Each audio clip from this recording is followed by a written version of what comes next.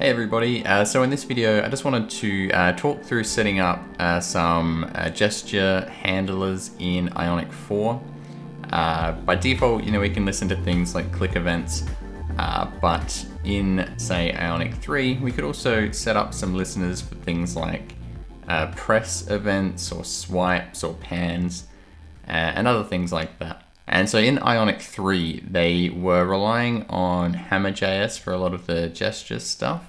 And this was available globally. You could access it on the window object. So what Ionic was using for some of their own gestures, you could actually just use yourself as well to create your own gestures and listen to some different types of gestures like pans and swipes and things like that.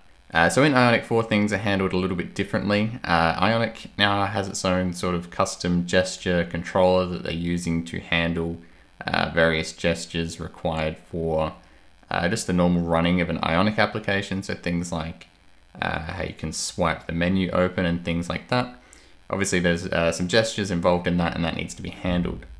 But we don't have that inbuilt, support now for things like the HammerJS gestures where we have presses and pans and swipes and things like that. So in this video, I just want to walk through the basics behind setting HammerJS up in your application so that you can still listen to those kinds of gestures, and it's actually a pretty straightforward process. So we're just going to walk through doing that. So as you can see on screen now, I just have a couple of examples. If you haven't used these gestures before, maybe you aren't sure what they are. So we have things here like the press gesture, which I've set up on this card here. So if I just if I click that, nothing's going to happen as it would if I had a normal click event on it. But if I click and hold, I get the press gesture triggering, and you can see in the consoles here I have press being logged out. And also we have the pan gesture here. Basically that just lets us pan, we hold down, we click and hold, and then drag left or right.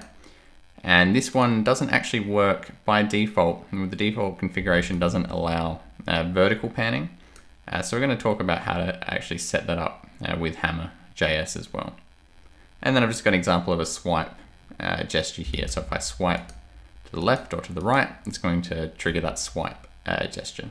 So you can see a list of all the gestures and configurations available this in the documentation for HammerJS. You can find all the recognizers down here.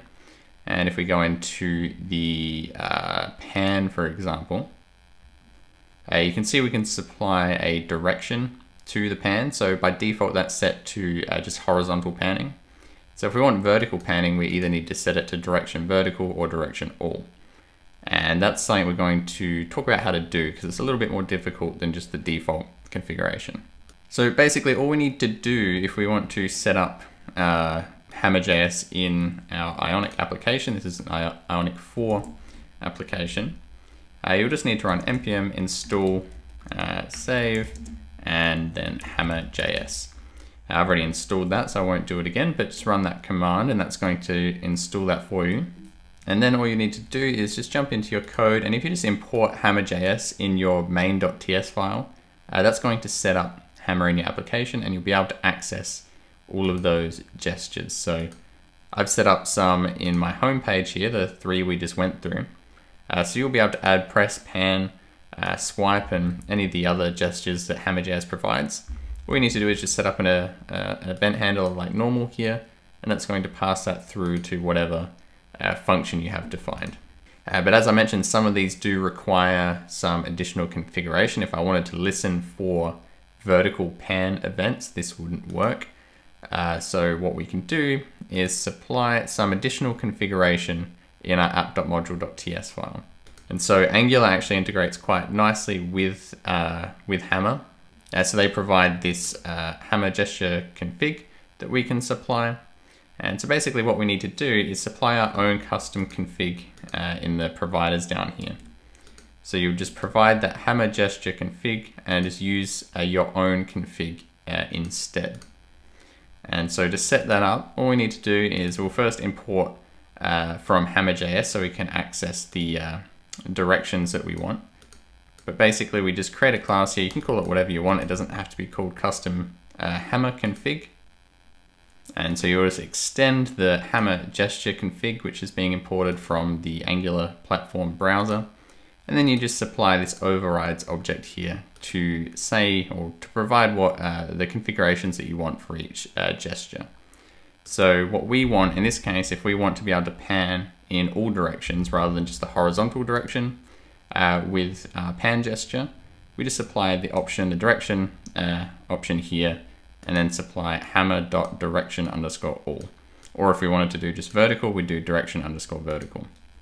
And so these are just the same configuration options that are in here. So you can just look through the normal HammerJS documentation if you want to figure out in what ways you can configure this. So with that set up, and then us providing our own class as the Hammer gesture config, we'll be able to save and serve that, and then we should be able to now pan in all directions on that pan event here. So I'll just jump back into the browser again. I have to reserve that application. Just give it a test and make sure that all works.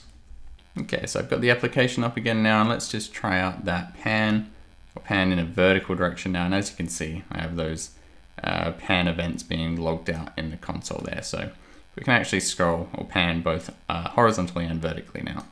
Okay, so that's the basics behind getting those HammerJS gestures set up in your Ionic 4 application.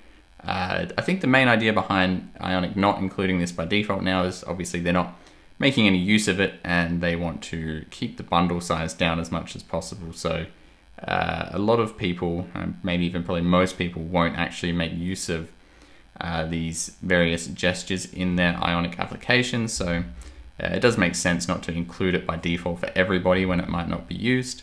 And it is at least reasonably simple to get this set up and configured manually. So if you are looking into how to do these gestures, I hope this video was helpful. If you did like it, as always, please do feel free to leave a like or subscribe, and I will see you again in the next video.